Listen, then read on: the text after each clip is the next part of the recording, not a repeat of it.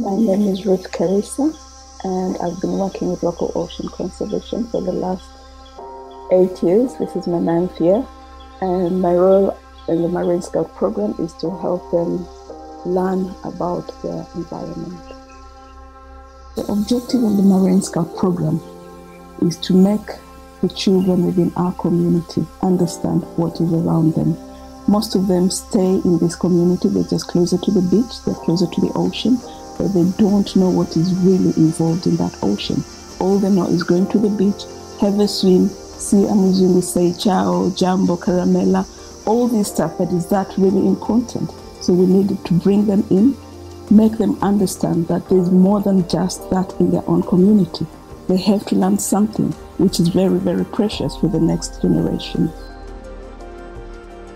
Our Marine Scout program involves a group of 8 students, and they are between the age of 8 and 12 from our closest school, which is Dongokundu. The school is about 200 meters from where we are, and we thought we'd give them that opportunity because we're closer to them. And how we get to them is we first go to the school, talk to the teachers, and let them help us how to select them. We have what we call the WCK clubs, which is Wildlife Clubs of Kenya, and that's the best target group to reach because they're more enthusiastic about nature.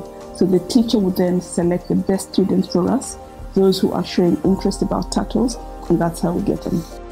So when they come to local ocean, we teach them different things, especially about conservation and nature. And part of that is turtle knowledge, mangrove restorations, marine life, marine pollution, endangered species in general. So we give all that information to them. Our wish is to see them become better people. They have gone through the Marine Scout program. They've learned quite a lot. Having gone to higher levels, our hope is to see that they graduate, they become better people. Who knows, we could either get a marine biologist out of that, or we could get an aquatic science person from that lot, and they would come and make that change so that they get a better future.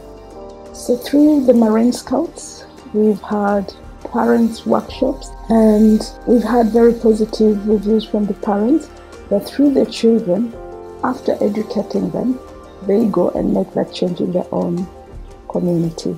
Like parents who've been fishermen, fishing turtles, can see that the children are very serious about the whole situation.